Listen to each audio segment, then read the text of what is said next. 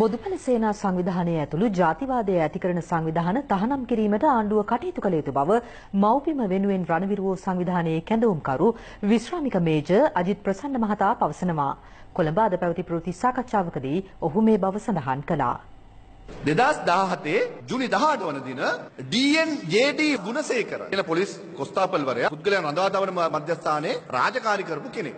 මොහු ඉතා උපක්‍රමශීලීව මේ සරණාගතයින් අතර ඉන්න ෆාතිමා කටුන් කියන කාන්තාව ලැබුම්හලකට ගෙනහිල්ලා දූෂණය කරනවා. ගංගොඩවිල මහේස්ත්‍රාත් අධිකරණය මේ නඩුව විභාගයට ගන්නවා. මේ ස්ත්‍රී දූෂණ නඩුව ඊළඟට කැඳවීමට නියමිත 2017 10 වෙනි මාසයේ 26 වන දින. බ්‍රිතාන්‍ය ජාතික කාන්තාවක් ලංකාවට එනවා අතේ පච්චයක් කොටලා. පිරිහාන රැඳවුම් මධ්‍යස්ථානයේ තියෙනවා. අය නඩුවක් දානවා මට ලිංගිකත්වවර කරා. ඒකට චෝදනා නගලා තින්නේ මෙන්න මේ වාස් ගුණසේකර කියන කොස්තාපල්වරයාම තමයි. අවුරුදු 10කට 15කට සිර දඬුවම් යන්න වෙනවා මේ ස්ත්‍රී දූෂණ වරද. ඔහු කුමන්ත්‍රණයක් කරනවා ඒ රෝහින්යා සරණාගතයින්ගේ ගොඩනැගිලි ඉස්සරහා හොඳ උද්ඝෝෂණයක් කරලා ඒගොල්ලෝ ත්‍රස්තවාදීන් කියලා හුවා දක්වලා ඒ අයව පිටුවහල් කරන්න කටයුතු කරා නම් අර සාක්ෂි දෙකම නැති වෙනවා නඩුව වීසි කරන්න පුළුවන්. සැබෑ කුමන්ත්‍රණකරුවෝ කවුද? අනිවාර්යයෙන්ම මේ ස්ත්‍රී දූෂක වාස් ගුණසේකර අපි කියනවා මේ වෙලාවේ නීතිපතිතුමාට අපි කියනවා මේ රටේ ආණ්ඩුවට ඔය ඇත්තටම අල්ලලා ඉන්නේ හාල්මැස්සු. මෙහිදී වැඩිදුරටත් අදහස් දැක්වූ අජිත් ප්‍රසන්න මහතා බොදුබල සේනාව කියන්නේ අන්තවාදී නෝර්වේ බලලතක් වන බෙදුම්වාදයට පාර කපන සිංහල සහ මුස්ලිම් ජාතීන් අතර දැවැන්ත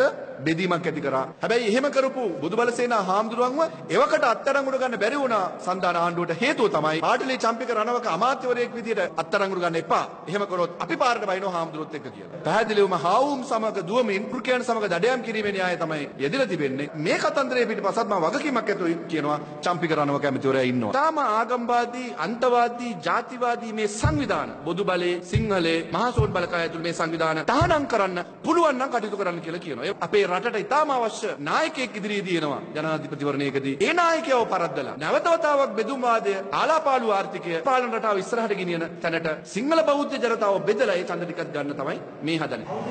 දියසෙන් කුමාරේ නැවත එනවා. තාම ආරක්ෂක අංශයට සම්බන්ධ දැවැන්ත චරිතයක් රට වෙනුවෙන් දැවැන්ත යුතුයකමක් කරපු නායකයෙක් ඉස්සර